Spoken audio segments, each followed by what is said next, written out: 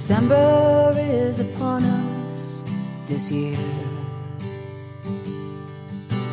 Time to welcome those we hold so dear.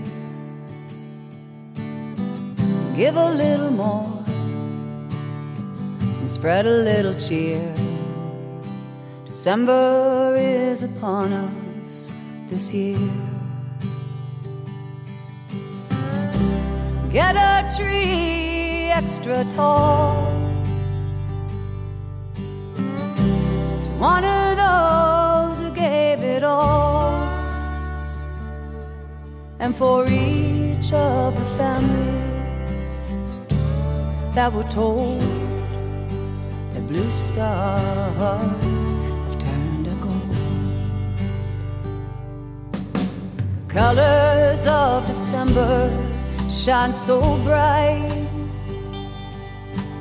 red and green and gold and silver light.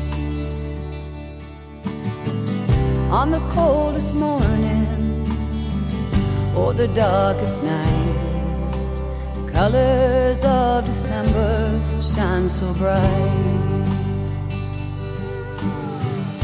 So get a tree extra tall, one of those who gave it all, and for each of the families that were told that blue stars have turned to gold. Hallelujah,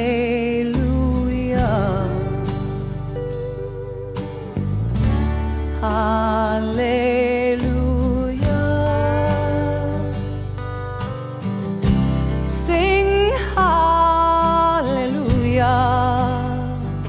For peace on earth.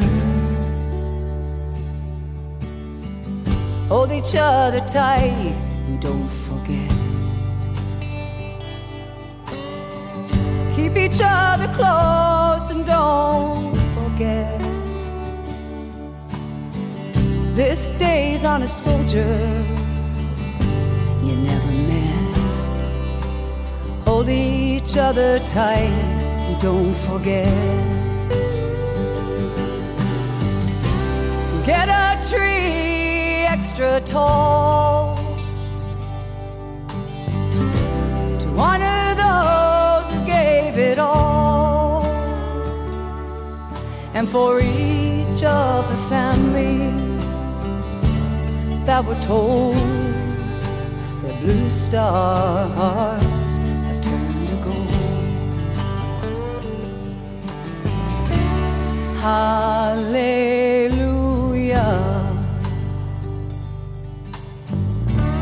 hallelujah,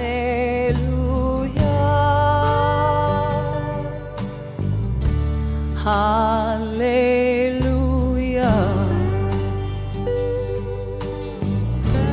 hallelujah.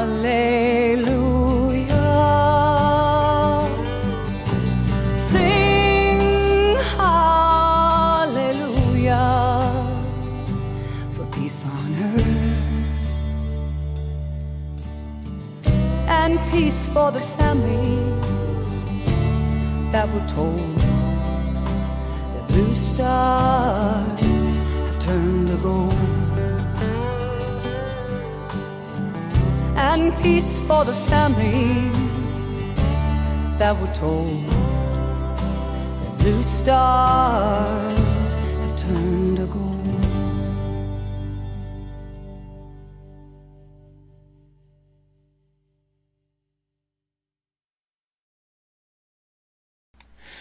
Thank you very much, everybody.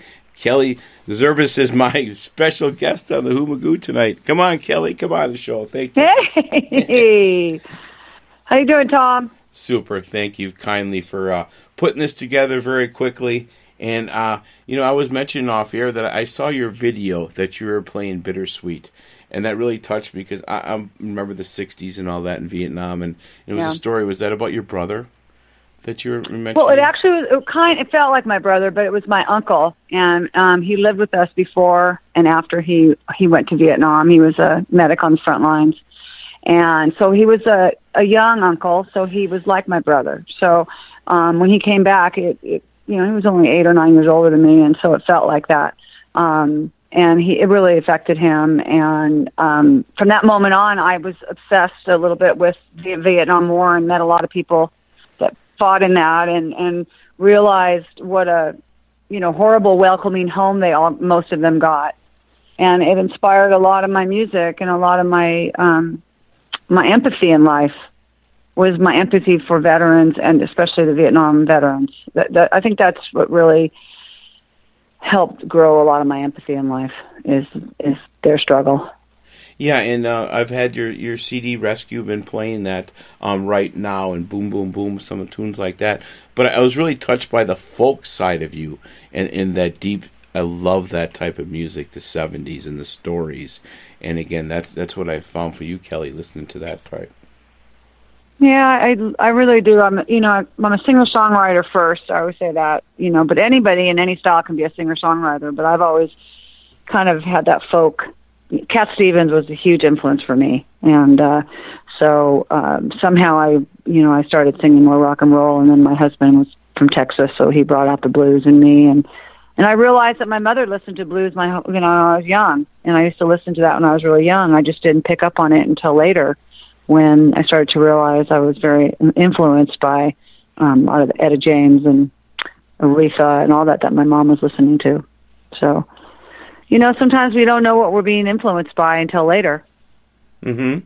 And then your partner in the show and everything, Perry Robertson. Now that's been a great influence, your husband and everything, with the Kelly's Lot. Tell us about how that's been obviously a great blessing and all those tunes that you guys have created together. Yeah, he's just a really, we met and started dating, and he was a sound engineer mostly for film and television. But he ended up producing a Live at the Troubadour CD for us. He was not in the band yet, and he produced this Live at the Troubadour, and he loved the band. We always have a funny story about when he first came to my first gig. He was worried that I wasn't going to be able to sing, and I was worried that he wouldn't think I could sing, because he was kind of a perfectionist. And luckily, he liked how I sang, and and I liked how I played the guitar. So he ended up joining the band, and that was about 20 years ago, and we started writing music together. And he's very talented. He's kind of underrated. He comes up with some wonderful riffs and jams and all kinds of things that I get to write melodies and lyrics all over. And we really enjoy that part of our life, is creating music together. We really do. Yeah, because you got two sides. You have the more acoustic, the slow down side with Perry, and then you have the whole full band that we'll be hearing a little bit later with the Right Now and the Boom Boom Boom. Yeah, that's Perry's favorite. Perry's favorite's the rock and roll blues, more electric, and my favorite is more of the duo, the acoustic. But I have a hell of a good time playing the electric. I have a lot of fun on stage. But it's completely different in so many ways. Yeah. I'll tell you what. Let's go and let's play a track right now for everybody. Let's do the Bittersweet right now. A little slow down acoustic. Here we go. Kelly's Lot. Thanks, everybody.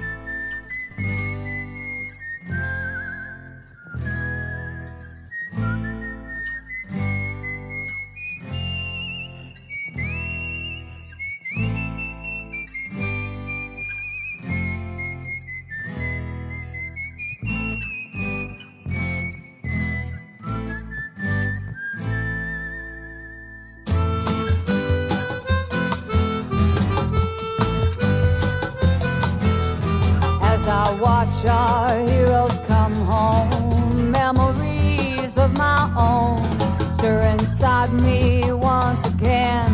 No one welcomed us back then. Bittersweet, bittersweet. And I am proud of those that serve today. Stand beside them in my own way, but the memories make me feel something so deep, something so real. Bittersweet, bittersweet. We pledged allegiance, so we went along. something back there, oh, went wrong. We gave you blood, we gave you lives. We came home, you criticized. Bittersweet, bittersweet.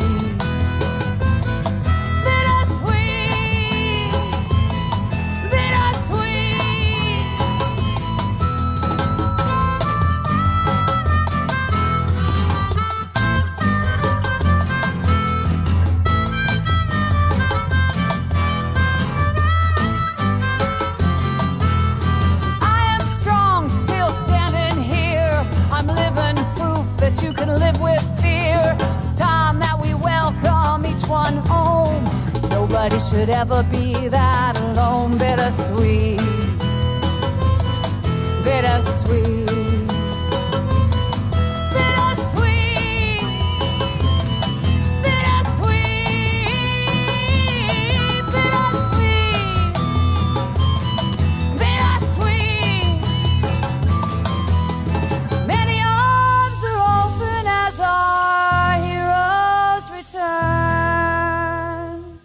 It's nice to know that a country can learn.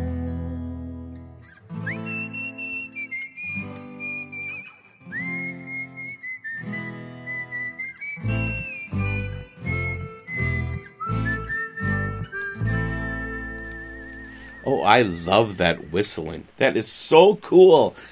Kelly is with me right now. Bittersweet with a super tune. Thank you, Kelly, for coming on board. Yeah, I love whistling. I whistled before I sang, you know. Oh, I love whistling.